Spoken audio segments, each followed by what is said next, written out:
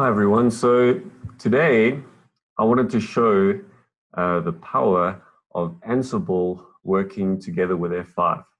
So we're going to go from a scenario perspective where we want to achieve a couple of things. The first thing is in the background over here, you can see that I've got just a vanilla Linux installation. There's actually nothing on this. This is basically a fresh install. And I want to achieve a couple of things with this Linux installation. I want to install Docker and all the dependencies for containerization. What I then want to do is I want to pull in a container, a web server essentially. And then what I want to do is I want to start up multiple instances of this web server. So have essentially multiple web servers running on this Linux box. Once I've done that, I want to pull that into my F5. So I want to create a pool of web servers, which I will load balance to. I also want to achieve some things on the F5, for example, SSL offload. So I want to encrypt the traffic before I send it through to the web servers. And I want to attach web application firewall policies and logging profiles and so on and so forth to this on the F5 so that I can secure my traffic and so on and so forth. Now, if I had to think from an engineer's perspective, how long this is going to take me to do, I've had some feedback from the field, some guys that are really quick, maybe, an hour or two, some guys that maybe are not as skilled up, maybe they would say a day or two, or some people even a week. Now, with Ansible, you can do this kind of thing really, really quickly. I'm going to show you how to do that. So let's just convince you first. So if we look at this Linux installation over here, I do a Docker ps -a just to see. The first thing you'll see here is Docker is not installed. So we have nothing really on this box. If I come to my F5 configuration and I look at my pools, you can see here my pools, if I search for the Ansible tag, I've got nothing. And if I look for my virtual servers with the Ansible tag, I've got nothing as well. So we've got absolutely nothing in terms of config on this box. What we're going to do now is we're going to use Ansible, and I'm showcasing Tower over here, to do a couple of things. Now, on Tower, I have created various job templates. These are basically like your playbooks, your Ansible playbooks, that are going to achieve a certain thing. So, for example, my first step would be to install the web server, which would target the Linux installation. Then once I had done that, I would configure my F5 node pools and virtual servers, and that I would do on the F5 itself.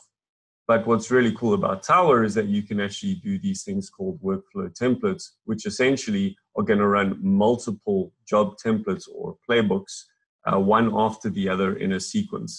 So that's really, really cool.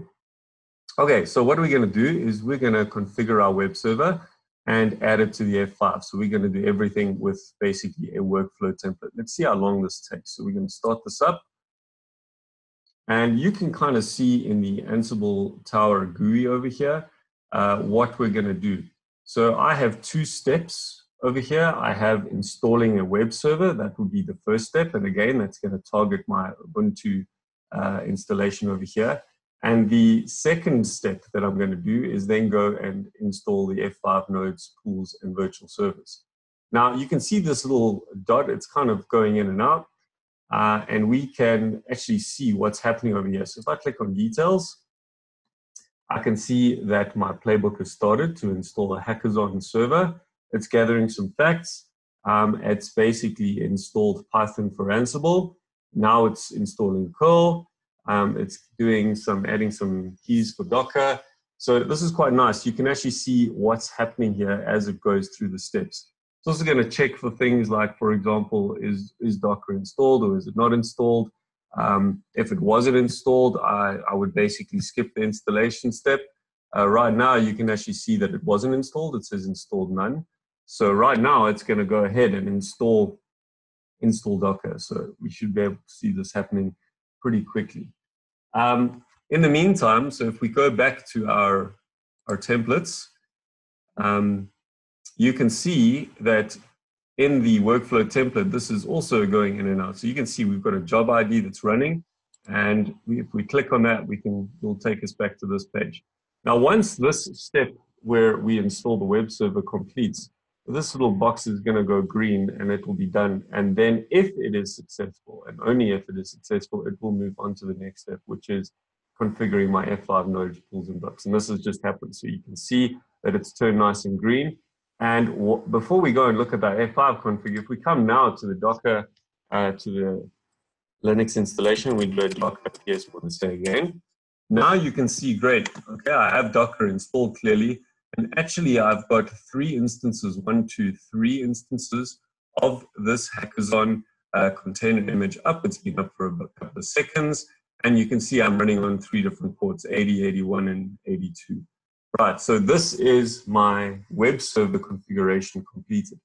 Now, it's the same thing with the F5 config. So if I have a look at the F5 config right now, you can see that it's basically creating pools, creating pool member 1, 2, 3, creating the virtual server. Now it's assigning a logging profile. So this should complete very, very quickly. In fact, it's already finished. So if I come now back to my F5 config and I have a look at my pools, you can see I now have a Ansible Hackathon pool configured. And if I click on this pool, I've assigned a health monitor, which is nice. If I look at my members, there you go. You can see the 3 members with 80, 81, and 82 all in there. And if I come to the virtual servers, I can see, oh, look, here is my Hackathon virtual server. It's been configured. It has everything appropriate. So for example, it has an SSL client profile. So I'm doing SSL offloading. We've assigned an HTTP profile to this as well. And if I come to my security policies over here, I have a manual configuration for the WAF, which I've done as well. So basically, we have configured a Linux box with Docker, pulled in web servers, started up multiple instances of them, pulled all of that into the F5 for load balancing. And we've achieved this, if we have a look at our template over here, which should now be complete. We've achieved this in 2 minutes and 38 seconds. Okay, so super, super fast. And basically, you can redo this again. So I actually have another template over here that says rollback. If I run this template, it's going to basically roll back everything. And it also takes around about 2 minutes. So super, super fast. And you can do pretty much anything with Ansible on F5, which is really, really cool. And all the Ansible modules are supported. So hopefully this just shows you how quickly you can do things with Ansible in an automated fashion and get things up and running on your F5.